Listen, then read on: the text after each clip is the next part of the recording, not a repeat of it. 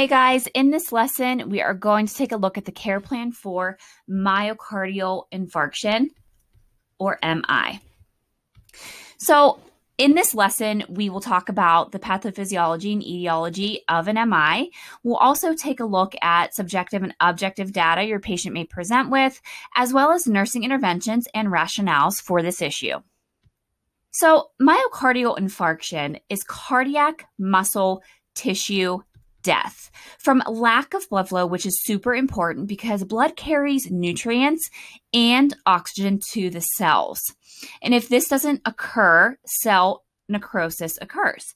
So causes of an MI include narrowing or occlusion of cardiac vessels, DVT that has broken off or is an embolus, and it lands in the heart.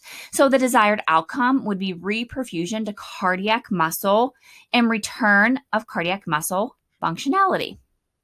So let's take a look at some of the subjective and objective data that your patient with an MI may present with. Now remember, subjective data, these are going to be things that are based on your patient's opinions or feelings. So for an MI, this may include chest pain, or chest pressure and squeezing and feeling of impending doom, shortness of breath. So guys, be sure to do a pain assessment. For example, the PQRST assessment for pain. Objective data can include ST elevation on the EKG, and this is called a STEMI. Decreased oxygenation, signs of left ventricular failure like crackles in the lungs or S3 heart sounds, tachycardia, elevated cardiac enzymes. Guys, with an inferior MI, bradycardia can be seen. Okay, let's take a look at the nursing interventions included with the MI care plan. So MONA, which stands for medicine for pain, oxygen, nitroglycerin, and aspirin, which is the initial treatment for acute coronary syndrome. Now remember, MONA is not the correct order of administration, just an easy way to remember the components of this treatment. Okay, so I just want to mention that M used to be for morphine if both aspirin and nitroglycerin did not relieve the chest pain, but morphine isn't really used anymore as it increases mortality. So for the M, in MONA, think medicine because some type of medicine will be given for pain. Now, oxygen reminds you to check oxygenation for chest pain. If the patient is short of breath or has a SAT of less than 94%, of course, you're going to apply 2 liters of nasal cannula. But remember, only administer oxygen if clinically necessary. All right, guys, nitroglycerin is the initial medication given along with aspirin. Nitroglycerin works as a dilator to help allow blood flow that might be disrupted. So you're going to give 0.4 milligrams sublingual, wait 5 minutes. If chest pain isn't relieved, administer another dose, but no more than 3 doses. Make sure the patient's blood pressure is being monitored and hold the dose if the systolic blood pressure is less than 90 millimeters of mercury. Finally, guys, aspirin is given because it decreases mortality by thinning the patient's blood. A single dose of 325 milligrams can be given, or 4 baby aspirin, which are 81 milligrams each, can be given to total 324 milligrams. Also, a 12-lead EKG should be completed immediately on anyone who is complaining of chest pain to determine if there is an ST elevated MI occurring. And guys, if it is, this patient needs to go to the cath lab stat. Now, if the 12-lead is normal sinus or a rhythm that is not of concern, place the patient on a 3 or 5 lead cardiac monitor to frequently assess because we are most definitely worried about a worsening condition or cardiac arrest. Also, a right-sided 12-lead EKG shows the right side of the heart to assess for right ventricular ischemia. Remember, inferior MIs need to be treated differently. Okay, guys, I already mentioned that if the patient has a STEMI, they must be taken to the cath lab quickly to locate the clot and have a stent placed to regain blood flow to the heart. I also want to mention that it is definitely possible for the patient to go to the cath lab without having a STEMI. And a clot may still be located, although most non-STEMIs are treated without catheterization. Patients who are coming in must definitely have their BP monitored closely. The values or limits are going to be determined by the provider.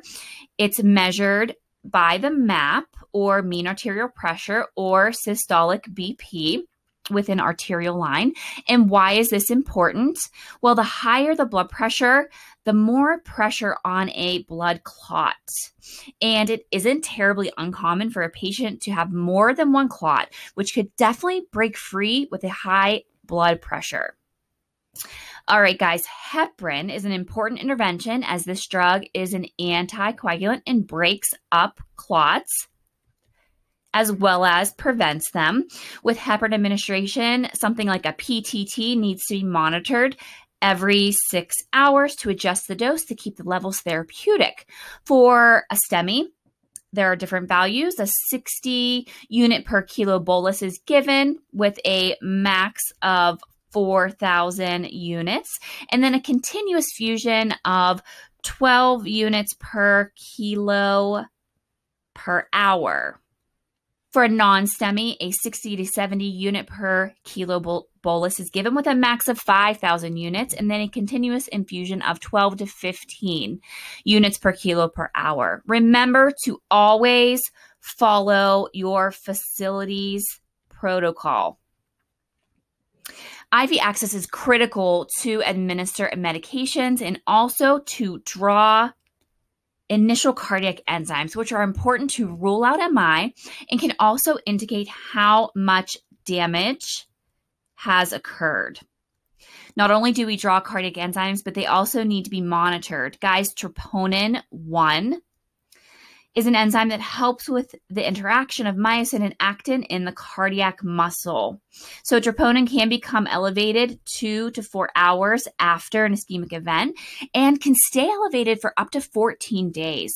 So when we talk about CKMB, this is an enzyme that is found in cardiac muscle. So when cardiac muscle cells are damaged, this enzyme is released into the bloodstream. So CKMB should be measured at admission and then every 8 hours after. Okay, guys, here's a look at the completed care plan for an MI. Let's do a quick review.